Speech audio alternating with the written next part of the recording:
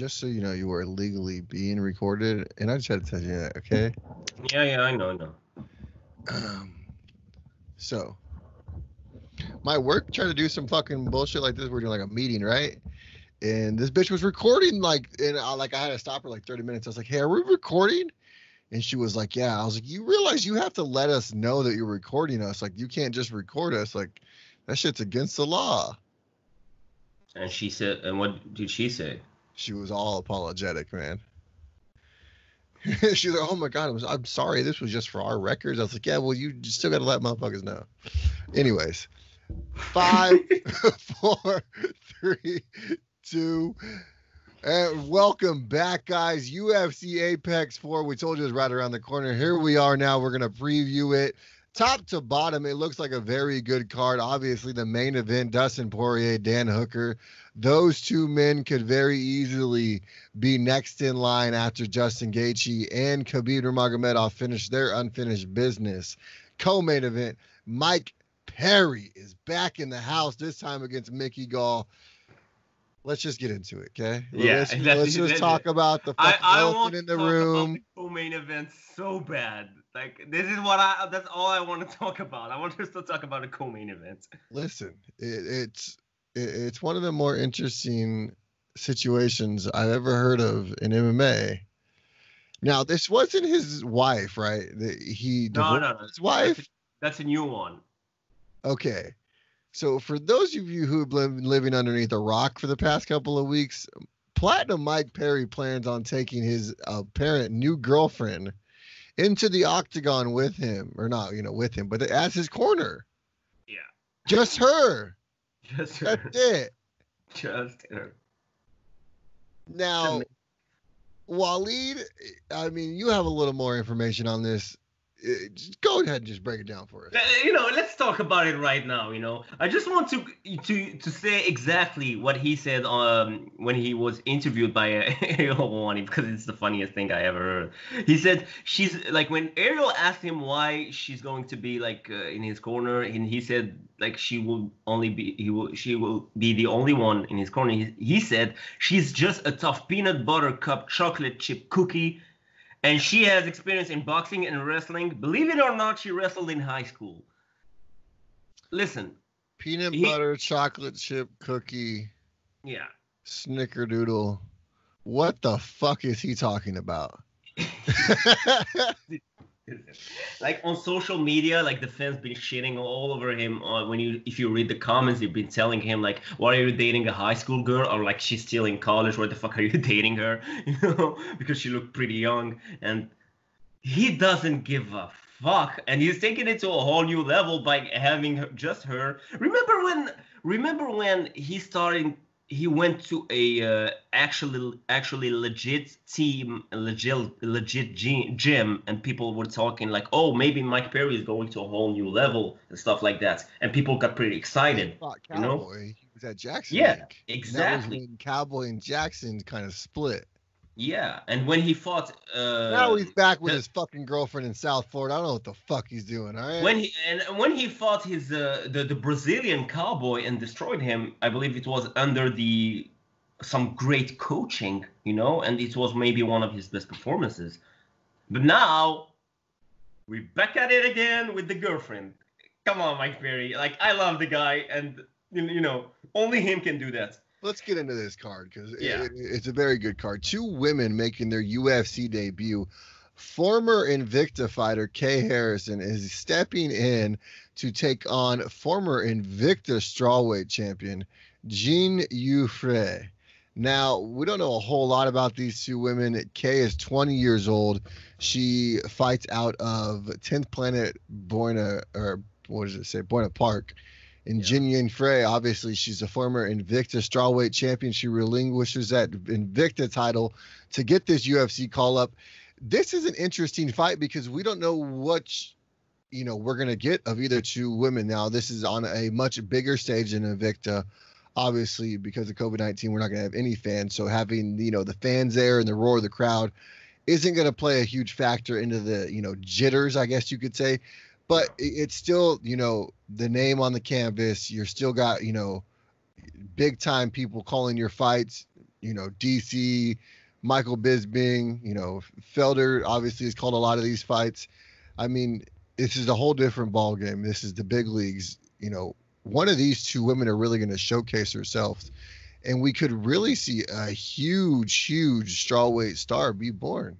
Yeah, exactly. And in one way, it's a huge step up for both fighters. In other way, they come from the same place, so yes, pretty eventually good. Eventually, they were going to meet up anyways. Exactly. So yeah. In the featherweight division, Jordan Griffin is going to be taking on Youssef Zala. Now, Jordan Griffin had a very bumpy start to his UFC career, but he was able to bounce back last outing against downtown TJ Brown, having a very nice guillotine choke from the bottom. Now, Jordan Griffin looks to carry this into a 2-fight winning streak. What do you think he has to do against Youssef? So, if I'm not wrong, Youssef fought maybe a couple of months ago. I remember, and his performance was pretty legit. We talked about He's a very young kid too. He's 23. Yeah. And we talked about the kickboxing back in Morocco. I told you, in Morocco, kickboxing is huge. It's like some sort of religion back there, with Badr Hari being, the top dog in the kickboxing world. So Youssef Zalal is actually a pretty good fighter. Jordan Griffin is actually a tough fight for him. I feel like maybe the striking-wise, I won't be surprised if Youssef have a slight advantage. And we will see. Jordan have more fights, more experience. So I guess we will find out. Now we have Takashi Saito welcoming Ramiz Barimaj, I just butchered his name, into the UFC on Saturday night. Now, obviously, we know very little about both of these contenders, but this is also fights that you have to watch out for. Takashi Saito obviously has, been there for a while. If you're not a big hardcore fan, you probably don't know a whole lot about him. He's probably flown under the radar to you guys. But for us, we've seen his name here now at least a couple times in the UFC. Ramiz, obviously completely unknown to us, at least on the West Coast. He's from Houston, Texas, I believe. 8-2 as a pro. He is a young kid. He's 27. He's still going into his prime.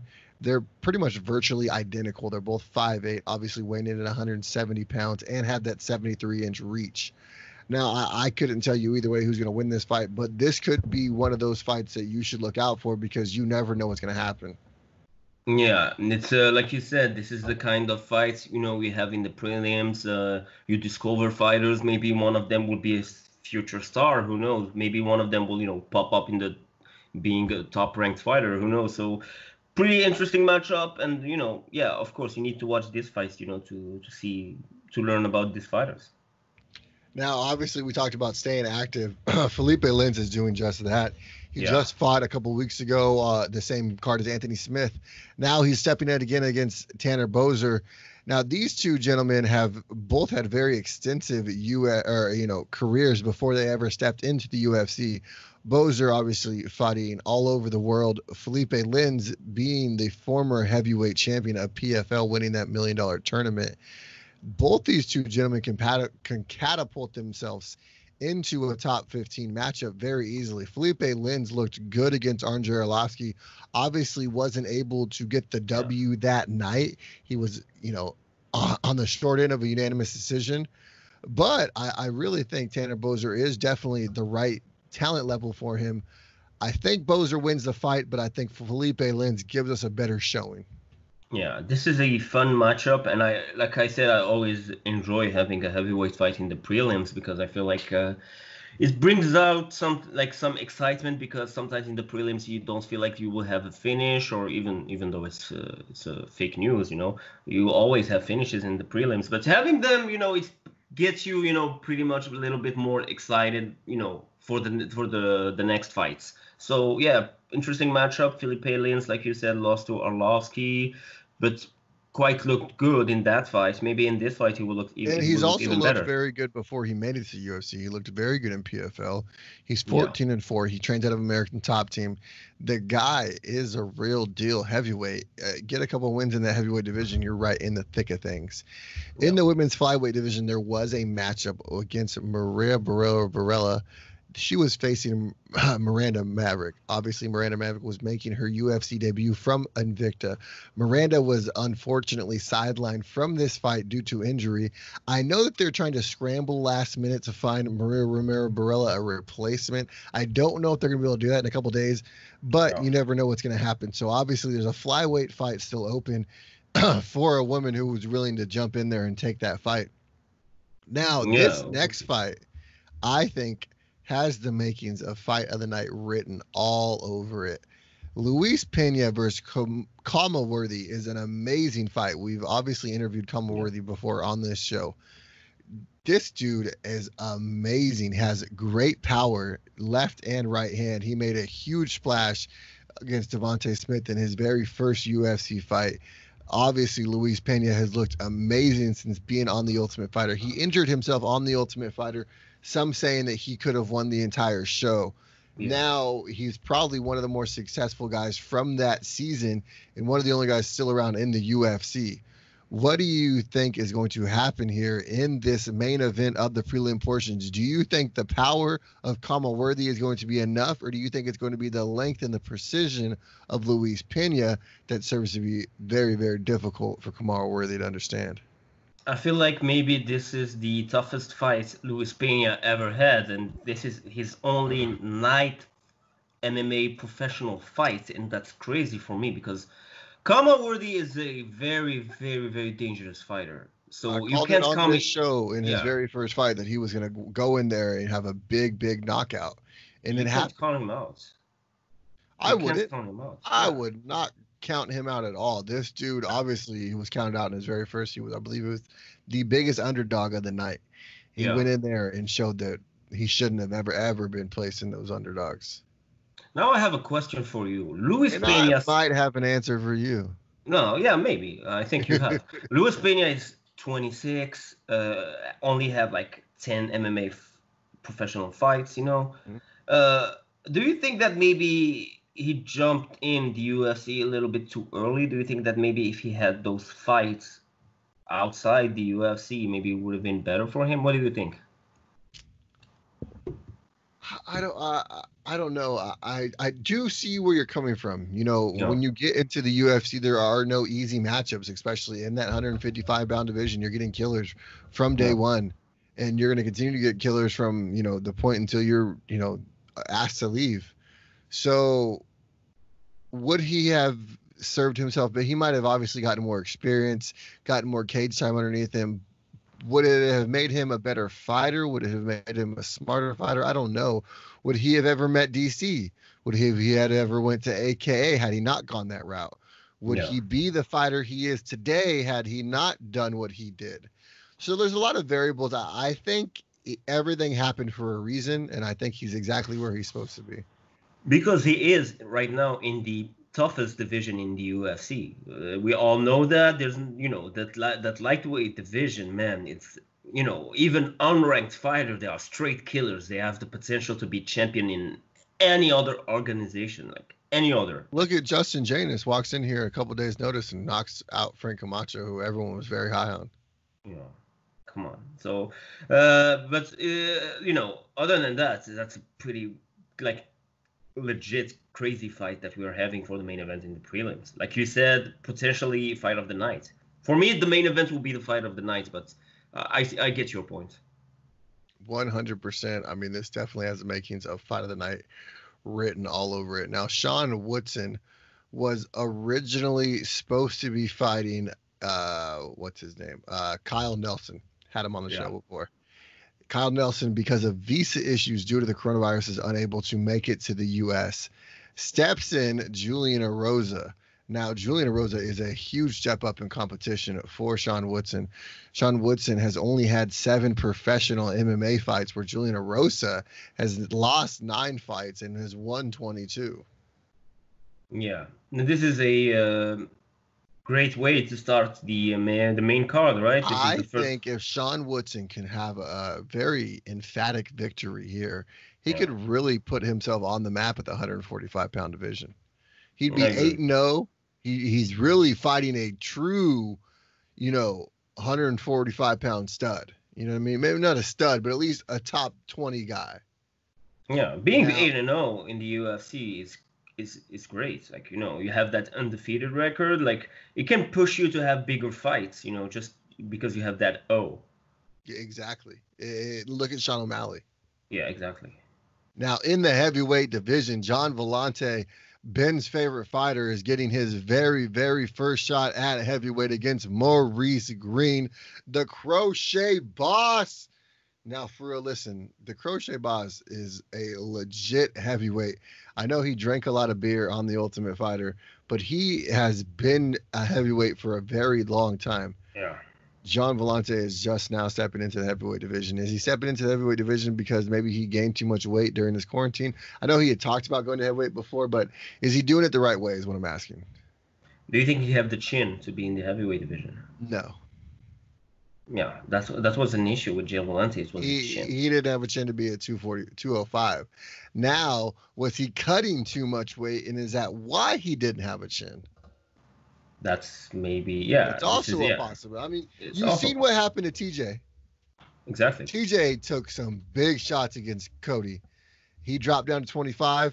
He took one shot from Henry. Yeah. Yeah. So cutting weight can kill a fighter. So I agree with you. For sure. So it's really, double-sided on that one. Is it maybe he was cutting too much weight to fight at 205, and that's why he, didn't have the endurance that he should have, and his chin wasn't exactly what it is. Now maybe at heavyweight he's a little more comfortable. He's a little more free with his diet, able to do what he likes to do and be able to relax the way he likes to relax, and he doesn't have to worry about this weight cut, and he's more able to focus on just the fight. See, that's what a lot of guys going to 205 to heavyweight. I like that jump more than I like other jumps because a lot of 205ers are just big, and they walk around at 225, 235. You know what I mean? So if they added that extra couple of pounds in a muscle, look at John Jones. John Jones is probably 220 right now easily. Yeah, and we're having a lot of light heavyweights moving up to heavyweight. We have Gustafsson coming up for his next fight, Latifi, and Vellante right now. People would think that maybe heavyweights would cut off weight, but we have the opposite right now. Yeah, I mean, it is the way it is right now in the world of UFC, thanks to the Rona. Now, in the middleweight division, Brandon Allen, 14-3, is taking on Kyle Duskus. Now, he replaces Ian Heinisch. Ian Heinisch was unable to fight. I believe he tested positive for the coronavirus, if I'm not mistaken. And that's why Kyle is stepping in last minute to take this fight. In my opinion, it sucks. I mean, for both fighters, especially Brendan and Ian Heinisch, both these guys expected to fight each other. Now, because of everything we're dealing with this whole pandemic right now, unfortunately, he wasn't able to make it the fight. His corner wasn't able to make the fight. Luckily, they're able to make these replacements. I mean, with having all these fighters, just ready, willing, and able to jump in to live out their dreams, it's some of the greatest fights we're even seeing right now because a lot of these guys don't give a damn about the paycheck, and they just want to fight.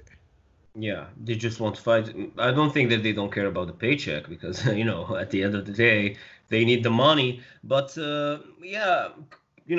Kyle stepped up for this fight. This is great. Listen, if he wins, he will be 10-0, which is a pretty impressive MMA record, And the middleweight division, man. Yeah.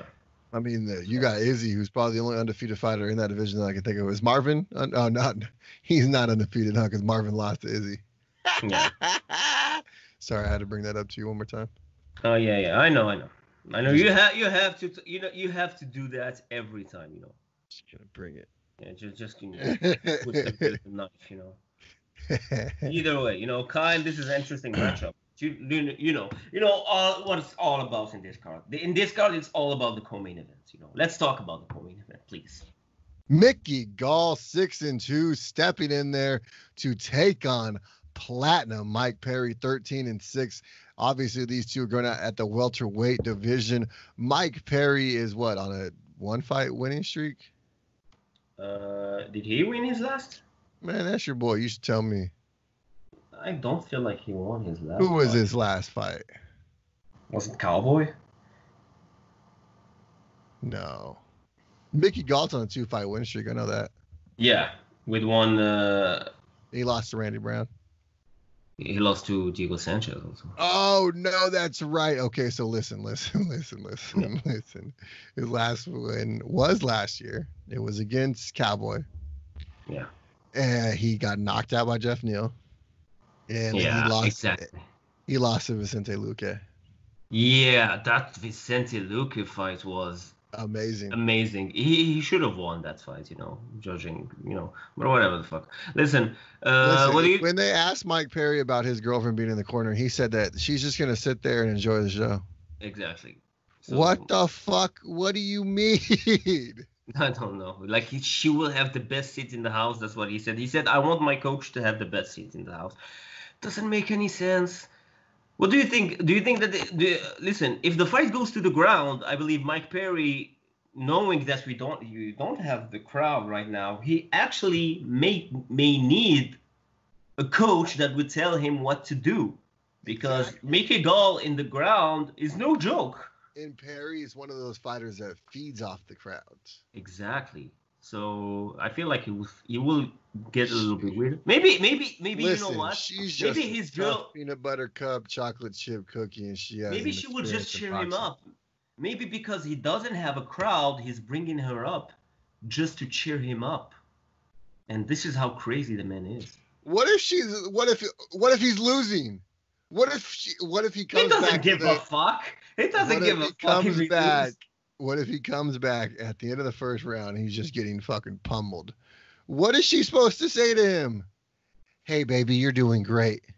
I don't know. Let me get that sweat right there for you. I want to see this so bad. Imagine if she gave him actually great advice. Like, you don't know what the fuck is going to happen, because this is going to be a fucking train wreck. It never happened before. Fucking train wreck.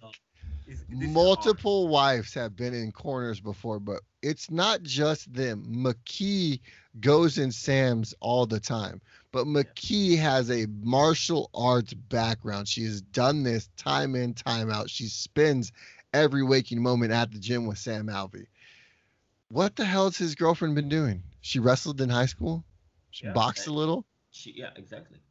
That's enough, right? I box a little and go to jiu-jitsu like twice a week. Does that make me a fucking cornerman expert? Do you want to corner Kamaru Usman for his next fight? Sure, why not? Because I'm sure he'd get some. The hell am I going to champ? Yeah, champ, just go in there and throw a 1-2 and take him down? Let's go, champ. That's all I have to say. Let's go, champ. Let's go, champ. We got this. Oh, my God. Let's get a prediction. Let's get a prediction for Mike Perry. Mickey Gall, I can't even fucking think of it. It's ridiculous. Mickey Gall, hey Mickey, you're so fine. I think Mickey is going to blow Mike Perry's mind. By a submission win? No, by knock the fuck out. Seriously? Do you think that Mickey Gall can knock out Mike Perry? I think he's going to submit Mike Perry. I think he's going to hurt him standing up, though. Really? Maybe a body shot. I think that, I think that Mike Perry may win by knockout in this fight in the first round. I could see it. It's an interesting matchup. Both these men can get catapulted after this victory. I do believe that Mickey Gall does gain more from beating Mike Perry than Mike Perry would gain from beating Mickey Gall. I agree with you. Now I have to ask you one final question about Mike Perry.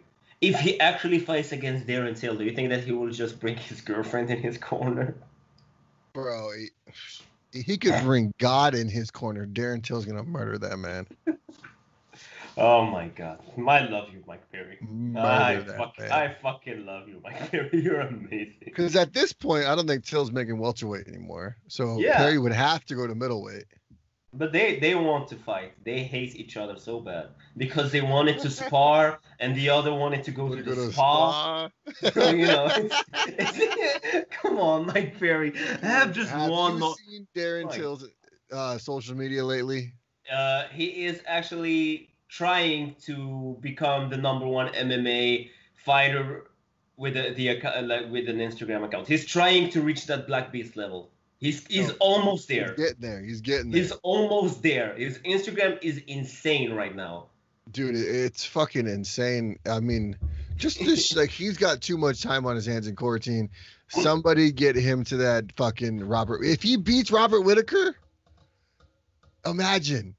Crazy. Imagine if Darren Till beats Robert Whitaker and then, like, soundingly, convincingly, like, knocks him the fuck out. Whew. You're never going to get him to shut up. We have the striking force. He is going to call for that Izzy matchup right away. We all wanted that. We all want that. Yeah. Main event of the evening in the lightweight division. This fight was supposed to go down in San Diego. Instead, it's going to be at the Apex, UFC Apex, for Poirier versus Hooker. Dustin Poirier obviously lost his last fight against Khabib Nurmagomedov.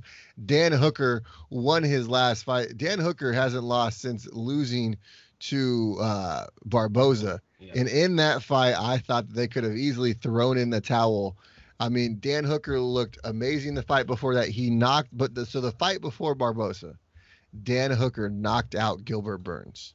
Yeah. Gilbert Burns right now is the #1 contender in the welterweight division. Dan Hooker, after losing to Barboza, knocked out Vic, went to a decision with Ian Quinta, and went to a 5-round decision with Felder. Here we go in another 5-round fight. If he can get past Poirier, he says that he makes Justin Gaethje's claim as #1 contender look like shit because he would finish a guy who beat him. I don't agree with him because, listen, what Gaethje did, beating Tony Ferguson like that, nobody did that. So you can't reach that level. Listen, Dan Hooker, I feel like I understand what he's doing. He's talking trash. He's insulting people, to make himself known. He said that Tony and Conor should be calling him out. Listen, this is all bullcrap, Even though I enjoy watching Dan Hooker. Dan Hooker is on the block. Yeah, Dan Hooker is a fucking legit and tremendous fucking fighter, but come on, win this fight and then we'll see. You don't beat guys like Gilbert Burns for no reason. You don't beat guys like James Viggs. He beat Paul Felder. I mean, we're talking about legit guys at 155 pounds and 170 that have been in the UFC at this point. He could very easily, with a win here against Poirier, be seated in that top 4. Yeah. I actually believe him when he say he needs to fight after this fight against a Tony or a Conor. It makes sense. I agree with him, but to say that they are the one who needs to call him out, that's yeah. And listen, Poirier? Let's talk about Poirier. If Poirier wins this fight, what do you think is next for him? Is it the same as Dan Hooker? The next for him should be a guy like Tony or Conor? I think you could go Nate. If he wants to. I think that there's already, they've been set up to fight once. Yeah. So I think, honestly, either one of them can go Nate. I think you can go Nate with Hooker too. Yeah, but, those guys are top 5, top 6, maybe ranked lightweight contenders. They want to fight against a guy that will give them that opportunity to fight for the belt.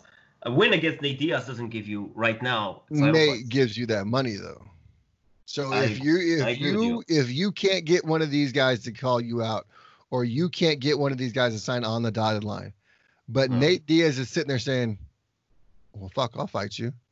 You're not gonna take that $1 million paycheck." Of course you will take it, but listen, Nate Diaz. The problem is these guys. It's a lot of money in New Zealand. Yeah, but him and his brother are the toughest fighters to negotiate with. Like, to make them sign that contract, it's not easy. Let's get a prediction here for the main event, Poirier versus Hooker. You know what? I will go for this fight with Dan Hooker. I believe a decision win. I think Hooker's going to win the fight. I could see it, happening early. I think Dustin Poirier is already looking at other avenues outside of fighting. And I think that with his foundation and everything going on, through that, I really think that it's Dan Hooker's time to shine. Yeah. And I think Dustin Poirier could be looking elsewhere. I mean, he's been in the UFC for a very long time. Hooker's got a 3-inch reach advantage over him. Hooker is the 1 year younger fighter, but in the UFC retrospect, he hasn't been under the limelight as long. He hasn't been dealing with all the press, all the bullshit that comes along with being a UFC fighter, the extra added pressure. And I think that'll be the X factor. And I think him not dealing with all that excess will push him over the hump. You know, he's able to tune out a lot of bullshit. He's able to not worry about stuff, to where Dustin Poirier's got a lot on his plate. And I think that might have been his downfall. I feel like, and this is just me, I don't know if it's true, I feel like maybe Dan Hooker maybe have more hunger in him than Dustin Poirier. Dustin Poirier already won the belt, the interim belt. He fought for the title against Khabib and lost. And I don't know what's his mindset coming out for this fight. So, listen, I don't think right now there's a man alive that has a legit opportunity other than a puncher's chance to beat Khabib Nurmagomedov. Yeah, except for Conor. That's why I said a puncher's chance. Exactly. Now, I want some key names to watch or matchups to watch. Give me 3 of them. Let's go. So, you know, I would go with Mike Perry because I feel like this is the most intriguing what the fuck moment that we may have in 2020 in the cage. And that's saying a lot. You know what I mean? Yeah, that's saying a lot. Luis Pena against Karma Worthy, like you said, potential fight of the night. And you know what? Jordan Griffin against Yusuf Zalal, I feel like this fight is a very interesting matchup. Very first fight of the night. Kay Hansen versus Jin Yoon Frey. That I think has the potential to, like I said, propel a future star in the strawweight division. Felipe Lins versus Tanner Boser. I really feel like there's a lot of eyes on those two guys. They could really be stepping right into the top 15 after a victory here. And as much as I would love to say John Volante's heavyweight debut, I have to look at the main event. I think that has the most implications afterwards. Whoever wins that fight really puts themselves right there as, you know, top 3 guys in that division and, you know, top 3 next in line for the title.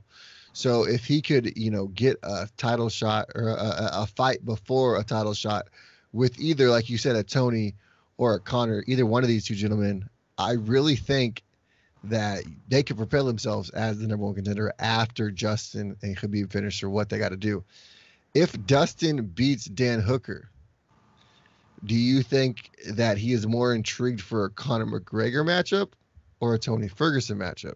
Him and Conor fought before at 45 and Dustin lost. Well, every MMA fighter wants to get that win back after they lose to a fighter. And, you know, knowing how much money you can make after a Conor fight and knowing that Conor actually needs to fight for a, you know, to be a legitimate title contender. Sure. And, you know, who better than a fighter that you already win against? So, yeah, I think that Dustin Poirier should push for that McGregor fight after this one. Anything else on UFC Apex Force, sir? There's nothing much. I feel like this card, people may think that's a little bit not that good. It's actually a pretty legit card. The main event is amazing. The co-main event, listen, just for that whatever the fuck thing happening, you need to watch. And you know the prelims main events, like you said, amazing. So yeah, I would definitely watch this card because why not? What the fuck have I? What I have? You ain't got shit else to do. I have nothing to do. There's nothing on TV. This is the very last fight card until we get to Fight Island. Yeah. And the big 3 title fights that they have lined up for Fight Island. Kamaru Usman versus Gilbert Burns is the main event for the welterweight title. The co-main event, Alexander Volkanovski is going to be defending his featherweight title against former featherweight champion Max Holloway. And a vacant bantamweight title will finally find himself around one man's waist, and it would be a bout between Petr Yan going against the former featherweight champion Jose Aldo. Yeah, listen, those Fight Island fights are amazing. Like, can't wait for it. I feel like the whole week before, like the vlogs, everything will be super interesting. I feel like the media, everything, like this is taking it to a whole new level. Bro, they hit us up to go out there. I was like, listen, international travel's a little expensive right now. Well, I don't think we can make it. that's the problem. We actually feel like very proud just to be In the considered, conversation, right? Yes, yeah. Just Just have the like fact that like we were there, you know what I mean? We were in the talks. Now, just if we have would have that had the native money, we could have MMA. done Yeah. it. Just have that native MMA just name right there, with the big dogs. That's pretty that's a That's big win huge. for us. Yeah. Hell yeah. I'll It take will. that feather. I'll put it in my cap. Exactly. Now, that pretty much wraps it up for our preview. We, like I said, have a bunch of interviews we're going to have done. I want to get Alexander Hernandez back in here. I want to talk to him. He's got some big news. I'll let him discuss it with you guys. Julian Roberts, obviously, we talked about tomorrow. Landon Quinones before his co-main event fight on Friday. We're going to have an interview with him. Like I've been saying, like, comment, subscribe, all that bullshit. Turn on the little bell notification for our YouTube. Do it for our Facebook and do it for our Instagram because we're trying to get more content out there and we need more followers to listen to our beautiful content and hear our goddamn voices and see our ugly faces and enjoy us on a weekly basis. Yeah. All right, knuckleheads. Well, you guys have fun and we're out. Peace.